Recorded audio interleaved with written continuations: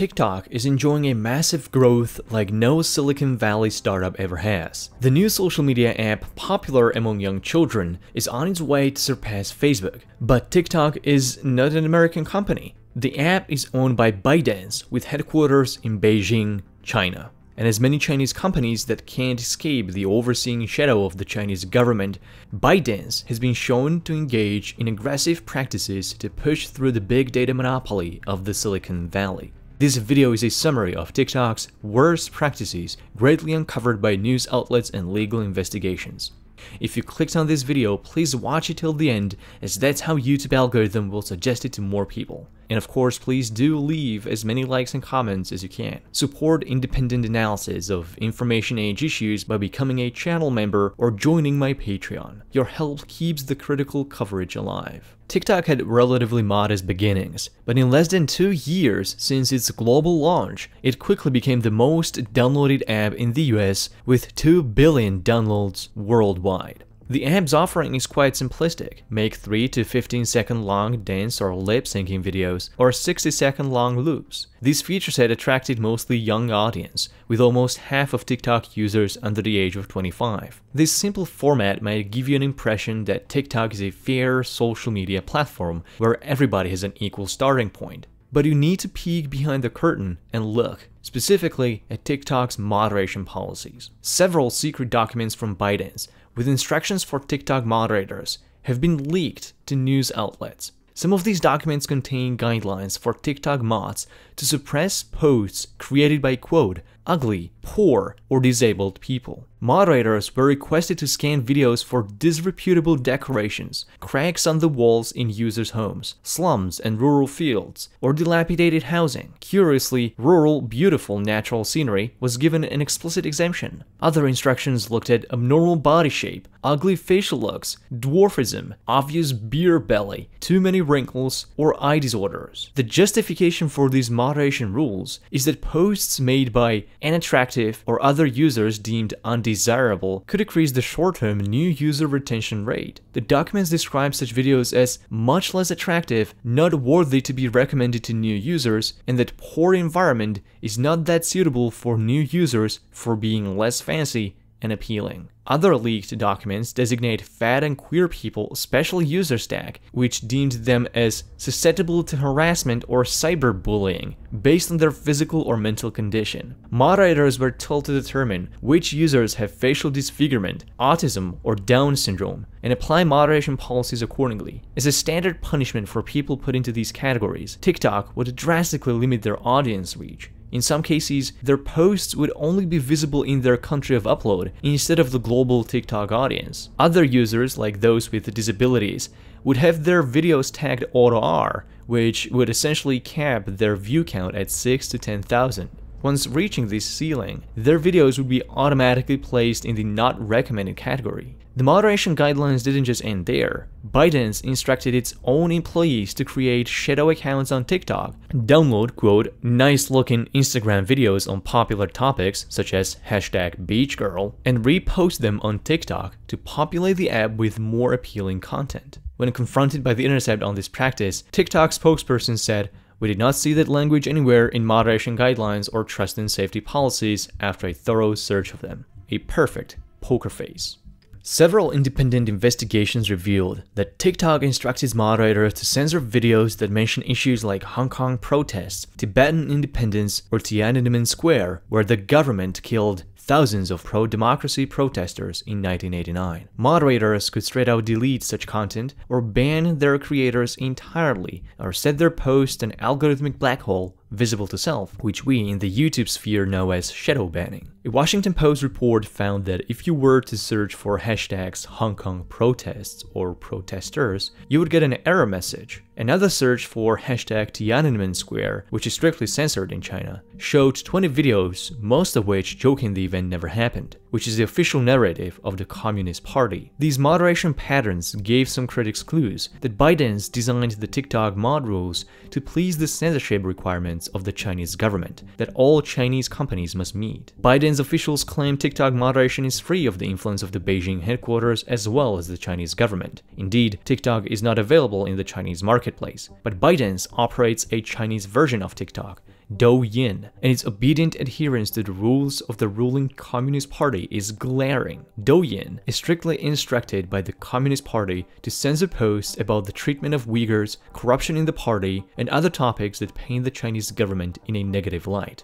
Similarly worded instructions can be found in the leaked TikTok moderation documents, where the mods are instructed to strike down content that is embarrassing to government authorities and their relatives, disrupts national unity, or uglifies or distorts national histories. That last one cites Tiananmen Square incidents as one such example. Broadcasting about state organs or documenting military or police activity would immediately get a user a full-day ban, thwarting the efforts of protesters to coordinate via TikTok. Similar practices apply to TikTok live streams, where moderators punish posts that harm national honor, defame civil servants, or might threaten national security. How moderators are supposed to determine which posts constitute such violations, like threats to national security, remains a baffling mystery. But these are strong hints at the true origin of TikTok moderation. Anonymous staffers blew a whistle on that TikTok's moderation guidelines do indeed originate in the Chinese headquarters that preside over the global operation of the company. The leaked content moderation documents were first written in Chinese and then erroneously translated to English, suggesting a use of a machine translation tool. The biggest long-term issue with TikTok moderation is that it has real-life political consequences. Dissenting speech isn't censored on TikTok just when it concerns issues specific to China. TikTok moderators take down all posts regarding independence movements, religious conflicts, or ethnic conflict between blacks and whites.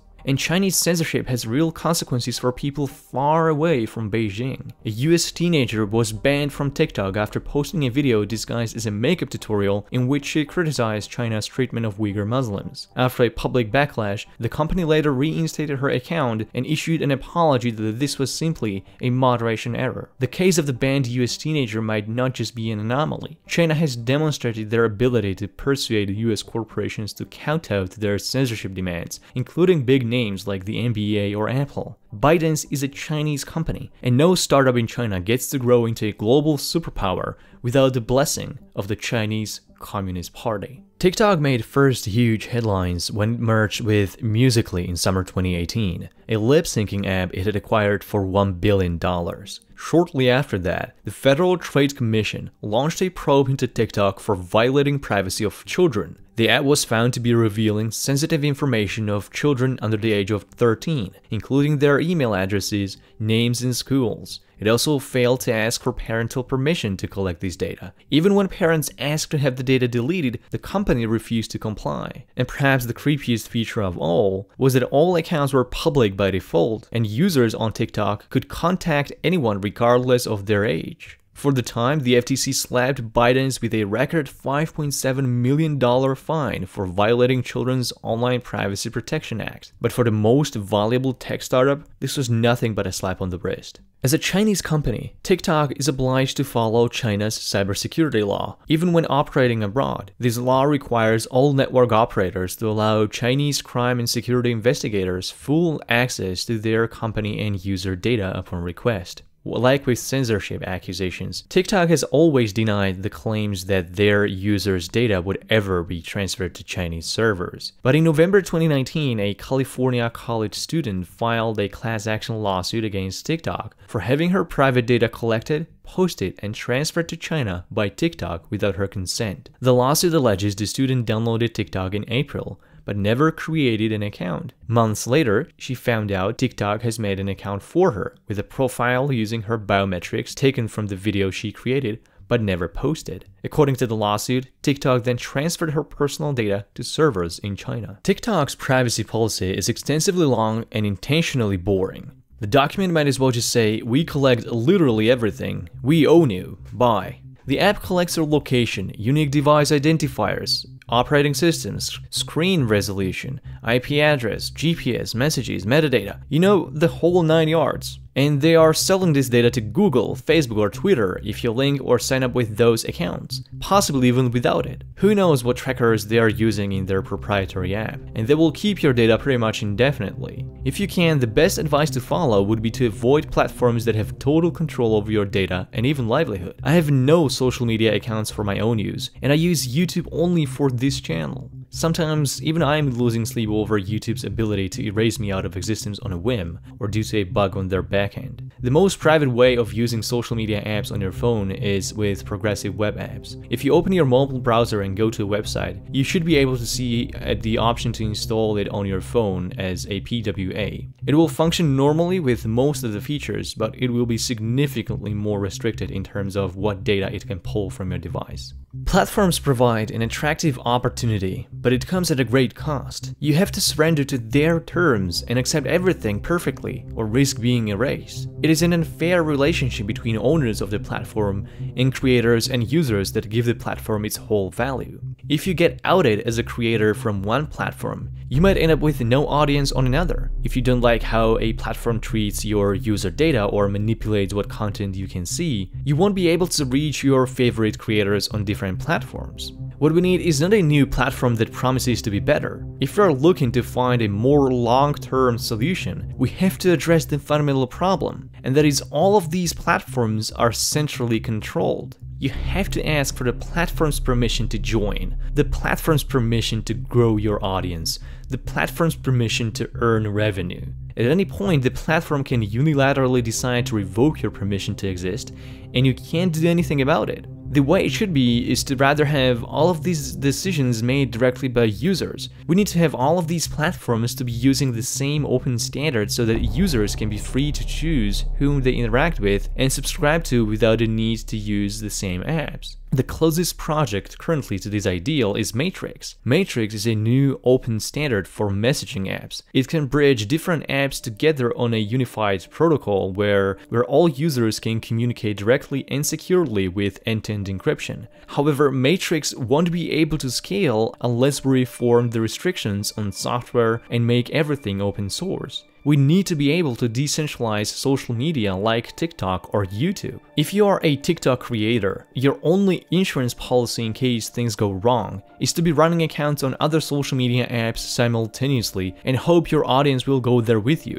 In an ideal system, you wouldn't have to ever worry about migrating because all platforms and apps would be built on the same open standard protocol that is permissionless and decentralized. Most of the practices discussed in this video aren't unique to TikTok. To their own extent, all Western platforms are guilty of the same wrongdoings. What we need to do going forward as users and creators on internet platforms is to call for them to be open source. Central control of software creates an unfair and unjust environment. Users and creators are treated as second-class citizens of this cyberspace and are held hostage to the whims of corporations and state power. Open source tech should not just be a niche market, it should be our new political message. Please support this channel on Patreon through crypto donations or by becoming a member. Thank you for your support.